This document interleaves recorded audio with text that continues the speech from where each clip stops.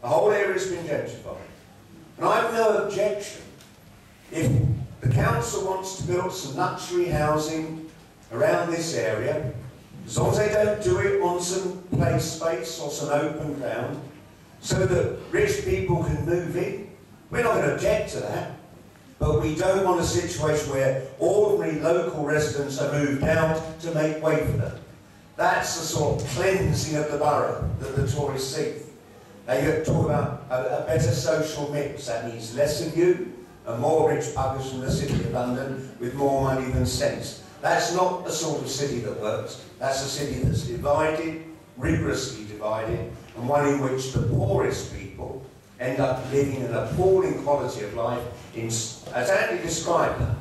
If somebody comes along from this council and says, oh, well, don't worry, we'll move you somewhere new, you go and see what they're offering compared to the size of what you've currently got, because they're not building good property. They're not building property with gardens for people to rent. It will be flatted accommodation, smaller than you currently have.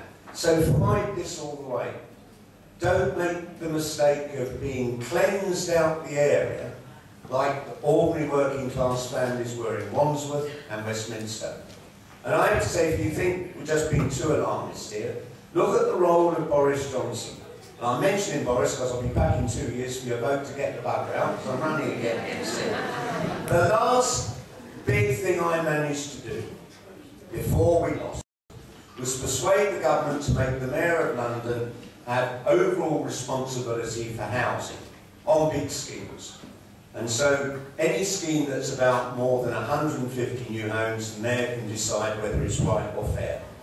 And we also got Gordon Brown to give £5 billion to the Mayor of London to spend over the 3 years from 2008 to 2011, which was enough money to build 50,000 affordable homes, mainly for rent. And that hasn't happened.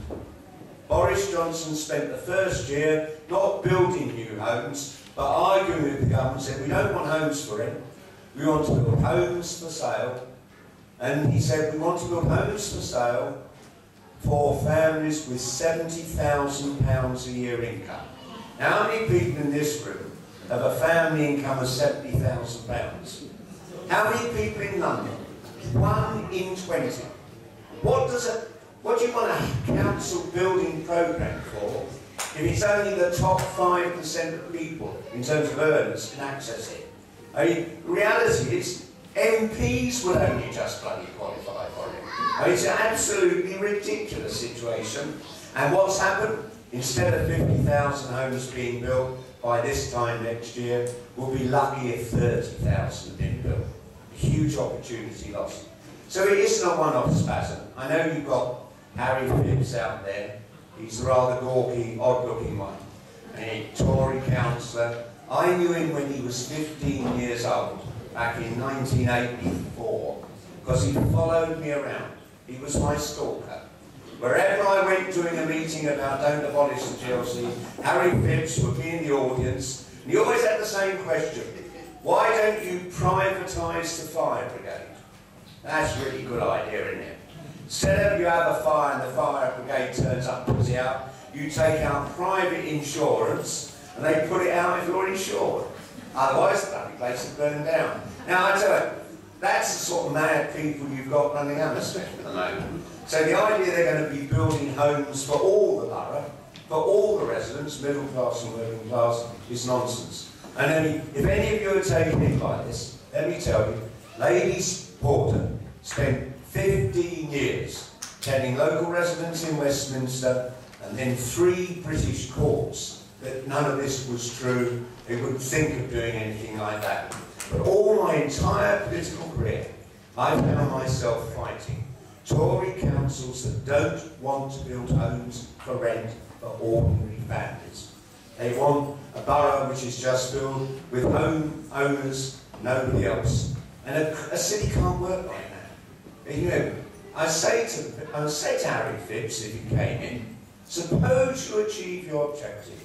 Suppose after 10 years, everyone on White City and the surrounding estates has gone. And they're all nice middle class estates, homes, 350,000 people, filled with solicitors, filled, with TV producers, businessmen and so on. Who will do the things that makes the city work? Because when you go into a hospital to have a surgery, yes, you need a good surgeon to save your life, but you need somebody to clean that ward so you don't get an infection.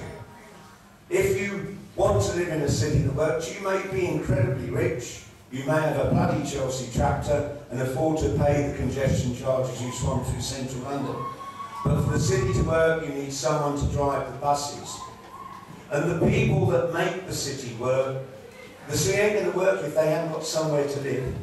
Or if they're all moved to the far reaches of Barking or the outskirts of London, displaced from the centre. A city is great when it represents all its people. What we've got here is a borough that isn't representing its people, and you need not just to elect Andy on Thursday, but to get that Labour Council back. Let's get back to having a Labour Council that puts all the interests of all the peoples of the borough in its sights. Isn't just concerned about one class or one group that just votes for it. So I'm not saying vote for Andy, I'm saying vote for Andy and vote for a three Labour councillors in each of your wards, so that Andy can work with the Labour Council to try and stop and turn around these policies and start building homes for all. And then I'll tell you this, I'd be back in 2 years to say, and vote for me for mayor again so I can work with a Labour council in Hammersmith and Andy Slaughter, that we pour the sort of resources into building that we should be seeing. One final point to make in all of this, slightly off the subject of housing, but it's the question, some of you may be tempted to vote for the Lib Dems, because I know there's that nice Mr. Clegg, that's that sort of clean young man you wouldn't mind your daughter bringing home and all of that. But the question is, what do you get? This seat is a straightforward fight between Labour and Conservative.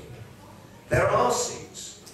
If I was down in Richmond, where the Labour vote is about 6%, and as a Liberal MP, who I agree with on a lot of things, I'd actually say, I'm actually vote Liberal myself to keep the Tory out. But that isn't the choice you've got here, or in the neighbouring boroughs. In this area, it's Labour or it's Conservative. And so however nice Mr. Clegg seemed to be, and anyhow, even if you did get a Liberal MP here, you might then find Clegg's going to do a deal with the Tories, you'll get Cameron in anyhow. And if you think Cameron looks another nice, polite young man, that may well be the case, all touchy-feely. Look at the Tories behind. The Tory party hasn't changed, but it has actually, it's got worse. They all think Mrs Thatcher was a bit bloody soft. So they have Cameron up there emoting, hugging a hoodie, going with huskies up to the North Pole, saying we should all be nice to each other. But the Tory party has been, they have Ken Clark there like a rag doll to reassure you. They are all the hard-nosed, hard-faced young men and women who've done very well out of the abuses in the City of London and the financial sector. They're people who don't believe the state should have a role in providing the things they like, that it can all be done by the market. I know every politician comes on every election. It's the most important election since the last one. Well, 30 years or whatever. But this really is. If anyone's tempted to think, well, waste a vote on the Liberals, I have to say this. We get a Clegg Cameron government, or Cameron government. We'll be back here in 6 months. Huge fights going on. Because if you think Hammersmith Council's been bad since the Tories got control of it, a Tory-controlled council backed by a Tory government will change the quality and nature of your lives and your children and your grandchildren's prospects. And it will take a generation, even when we get them out in 5 years, it will take a generation to reverse the damage they've done. So I don't have the slightest doubt. Vote for this man, but vote for the Labour councillors here as well. Let's start building a city that is for all its people, not just the bloody rich ones. Thank you very much.